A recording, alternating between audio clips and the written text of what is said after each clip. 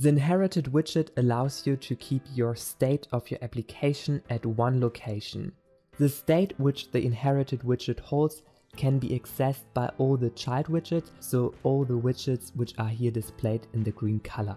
If you don't use the inherited widget, then you normally use stateful widgets. So let's say this is a stateful widget and it contains some state, and you want to have also the state on this location. What you would normally do is you would bring the state which you have here inside and bring it up to this widget so that both widgets here on the left and the right side can have access to this state. However, let's say there is again another widget which also wants to have this state, then you need to change your structure again and you need to put this state here again to another location so that also this widget here can get access to it. And like you can see, in big applications, this approach of stateful widgets doesn't make sense because it is too complicated. And what you can do therefore is to use this inherited widget, with which you can then access the state at any location of your app. If you are new here, subscribe to my channel and make sure to watch this video till the end. We want to build an application where you can share your application state to different widgets or different pages.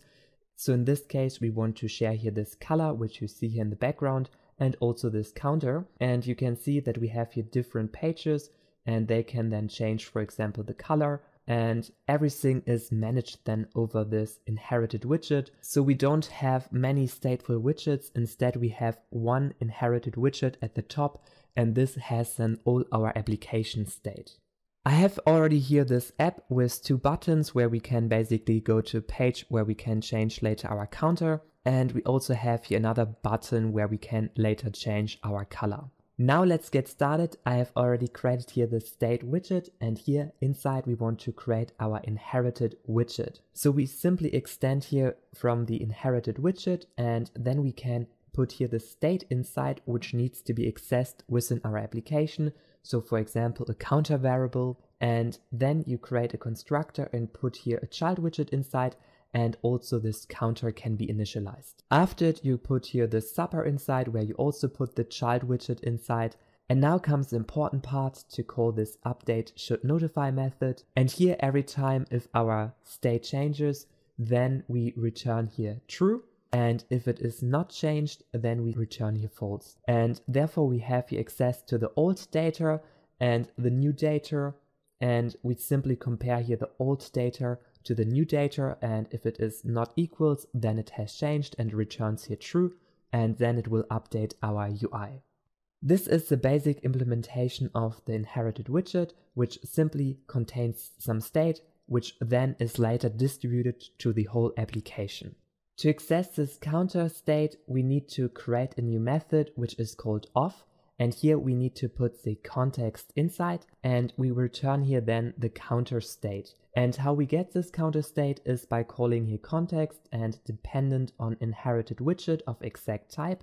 And here we put basically this state inherited widget inside. So what is happening here is pretty simple. So let's say this widget here wants to have access to the state. What it does is simply to call this method here off, and puts here his context inside, and then the context allows to search here for this state inherited widget. So simply it will look up here the widget tree from this location and go then to this location. Is this an inherited widget? No. Is this an inherited widget? Yes.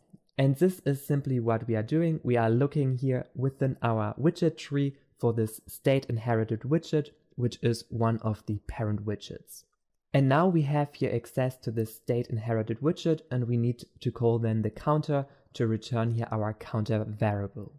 Now we can make use of the state inherited widget so that all the widgets in our application can access here our state, our counter variable. Therefore you simply copy this here and go to your main file, and then you wrap this material app inside of this inherited widget.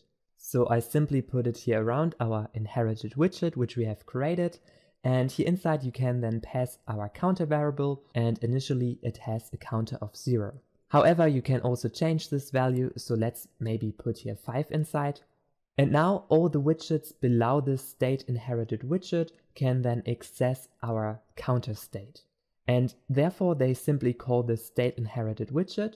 So let's say we go here down to this actual counter, which is displayed here in our text widget. So let's replace this counter here. And therefore we simply call here this state inherited widget. And here we call our method of, which we have created before. And here we get then access to our state, to our counter. So I simply put it here to a new variable, which is called counter. And this is what we can then put here inside. And now if I hot reload, you see we have here the 5 because we have put it here as an initial value inside. And if we would change it, then we also have here this different value. And the advantage now is that the state of our application is stored at one location at the top of our app. And all the widgets below can simply access it, and then you don't need to pass the state down the widget tree like you did maybe before with stateful widgets. So for example, if let's say the counter page also wants to have access to this counter variable, then they simply call also here this inherited widget, and then they also have access to this counter variable. Alright, now we have learned how we can access this state, and you can also put here multiple fields inside if you like. So you can put here some other field inside, let's say a name or something, which you pass here also down the widget tree. And this is pretty cool. However, we also want to change our state, and this is what we want to look at right now. To do this, you simply create here on top a stateful widget.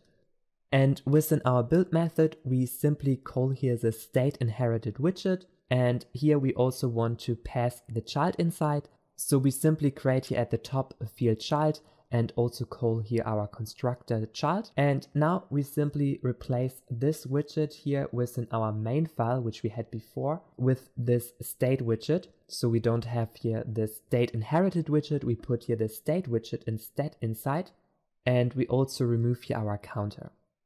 So basically we have now our inherited widget wrapped around the state widget, and the state widget is responsible for doing the update because the inherited widget is immutable. So we have here always a final in front, so it cannot change its state. However, on top of it, we simply put here the stateful widget inside, and a stateful widget can change its state. So what we are doing here is we create a new field, which is our state, in this case the counter, and we pass it down to our state inherited widget, which is then responsible for simply distributing this state here down to all the widgets in our widget tree. And the state widget is now responsible for updating our state, and therefore we simply create here a new method to update our state. So let's create an increment counter method. And here inside we simply update our counter and increment it by 1. And the important thing is to also call here the setState, because the setState will update our UI, and it will care therefore that this here gets updated, so that this state inherited widget gets here the new counter, and this counter will then be updated if this condition is true. So if it is a different counter, then our whole UI gets updated, and this is what the inherited widget cares for, that it is then distributed to the right widgets. So let's also try this example out. So we want to go here to this other page, and here we have a button called increment counter, and this is what we want to call here this method from this page. To get here access to this method, we simply do the same trick again. So we call here this off method. However, this only returns here our counter. However, we want to have access to this state here, and therefore we want to pass this state here inside of our state inherited widget, so that we have it here inside, and then we can also have here access to our state itself within our other widgets below. So let's do this. So we simply put here our current state inside of another field, which is then also distributed to the whole application. And therefore we also create here another field, the state widget, which is exactly of this type here. And we also create our constructor. And now what happens here, instead of returning here our counter, we want to return here our state widget state. So I simply call here the state widget, and we also return here our state widget state instead.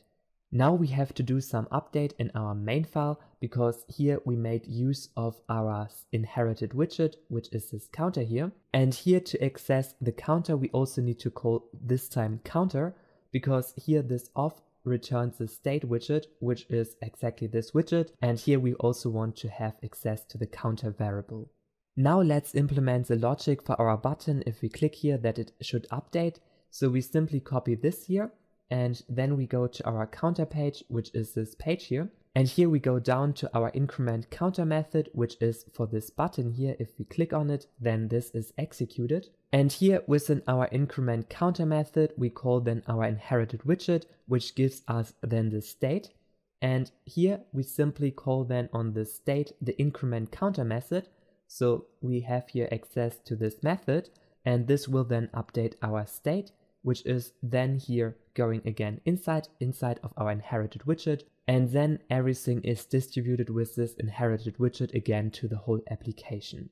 So let's try it out. So initially we have the counter at 0. I click here change counter, we click on increment counter, and you see it is updated, and I can also do here more updates like you can see.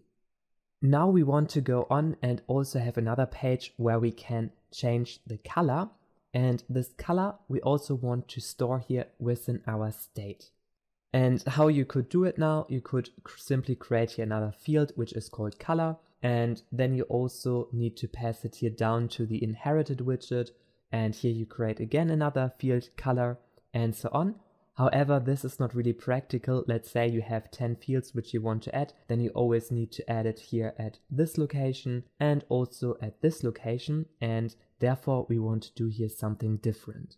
What we want to do is we simply create a new model object, which is our core state of our whole application, and here we simply create a counter variable like what we had before, and we also create here this color which we added right now. And now we simply take this core state and go again to our state widget, and here we simply go to our state level of our stateful widget, and we replace here this counter with our state, and then we create here our new core state, and this has then our counter inside and our color. And to our inherited widget we simply put then here our state instead of the counter, because our state contains both of these fields, and we also replace here our counter with the state and also here in our constructor. Here at the bottom we also need to change our counters to state, and here every time if the state is not equals, then we want to update our state. And because this comparison here is not supported by default for objects, we need to add it here to our core state. So we simply create here an equals method and a hashcode method, and here within our equals method we basically compare the counter with another object counter and look if they are the same, and then we return here true. And we also do this for all the other fields which we have here in our state. Let's go again to our stateful widget here, to our state widget, and here we also need to update our increment counter because we don't have here our counter variable anymore at the state level. To update our state with the new counter, we simply create here a new counter where we access our current state counter and increment it by 1. So this is exactly what we did here at the bottom. And then we also want to create here a new state instance. And this is what we do with this copy method which we want to create. And here we put simply our new counter inside. Now let's go inside of our core state and let's create here the copy method. And then you create here a new core instance, and here go all the fields of our state also inside, so the counter and also the background color. And this state.copy is simply taking our current state, which is this core state with this field of 0 and colors.green. And now we simply put here a new counter, for example, inside. So he will only update the counter and the state of our background color will stay the same. And this is basically what we are doing here. So we only update the counter and not the background color. And now instead of this updating of the counter, we simply update here our state. So we get here the new state and put it inside of our field here at the state level. Let's also go here to our main, and you see we have here again the problem because this time we cannot access here our counter anymore. So we need to call here state, and then we have our counter. And now we did a lot of things. However, we have now the advantage that we also can change here the background color and also can access here the background color within our whole application. So here on this page, if we click on one of these colors, then the background color of our app should change. And how we do this is by simply going to our state widget again, and here next to the increment counter method we create another method called setColor, and here we can then put the color inside which we later select, and here we simply call again a new copy of our state, and this time we only want to change here the background color and put here the background color inside, which we later get here from this page. And finally, we do like before, we update our state, so we simply put here the new state inside of our state. And now let's go here to our color page, and here we have all the buttons, red, orange, and so on. And here inside of this build color button method, we have this onPressed handler, and every time if we click here on one of these, then this is executed. Here inside we want to have then access to the method which we created before, so we call here our InheritedWidget and the off, and then we have here access to this method which we have created, and inside of it we simply put here the color of this button inside. So if we click on this button, then we simply put here the red color inside. Alright, now the update of our color should work. So if we click here, then it should be here updated in our core state. So basically this here gets updated with the new color. However, now we also need to display this color within our app. Therefore we go to the main file, and here at the top we have the theme data where we simply can supply the background color of our scaffolds, and therefore you have here a field which is called scaffold background color. And then we simply put here the color inside, and we want to get access to our state which has then our background color. To get here access to the state, we need to call again our state inherited widget of context, and here we always put a context inside. However, this time we cannot do this because here we would use this context, and this context here doesn't know the state widget yet because this was defined before this child widget here, and therefore what we need to do is to put here in between this material app and the state widget a builder method. So simply wrap it here inside of a builder, and this builder has then this context, and this context can then access this state widget. If you want to have more information about this context, I have already created another video which I will link in the description box of this video here.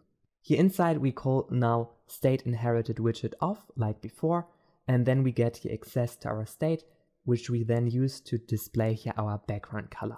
And now if I hot restart, you see we have here already this green color, and this is because we have here initially our green color inside, and this will be then every time changed if we click here on change color and choose a different color. So here we simply can now change it, and then the core state will always be updated. Within our counter page we also have here a field where we simply can type some number, and then we can update our counter, and this is what we want to implement here at the end. If you want to get here access to this whole source code, you can get it with the first link in the description, and with the second link you can get access to my Flutter course where I teach you how you can become a better and more efficient Flutter developer. Now let's go on and create here within our state widget a new method, and this time we call it setCounter, and here inside we simply create a new counter. So this time we get it from the outside world, so actually this widget here will have then the new number which it then put here inside of this method. And we then simply update here our state only with the counter, and we also put again the new state inside of our state here. Now let's go to this update counter button. So we simply go here to our counter page, and here we have exactly this setCounter method, and here we need to call our method. So simply copy this one for example, and put it here below inside. And this time we simply call here the other method, so we call our counter, and this is another variable which we want to create, because here we get a string and we want to transfer it to an integer. Therefore I simply put here this value, our string, to an integer, and this is what we then pass to our setCounter method. In case that this value is not an integer, we also want to put here a catch around, so that we simply catch if there is any error. And now let's try this out. So I have here some number inside and I click on update counter, and you see that it is updated here in our UI. To sum everything up, the InheritedWidget is really helpful if you want to share some state to different kind of widgets, to different widgets in the widget tree. And the InheritedWidget only cares about distributing our state. It cannot update itself, and therefore we have here on top the stateful widget, which will then update every time our inherited widget. And this inherited widget cares then about updating our UI and distributing it to the right widgets. Hello everyone, thank you so much for watching this video. Please make sure to give it a thumbs up and subscribe to my channel here to get the latest news about Flutter, and see you soon. Bye!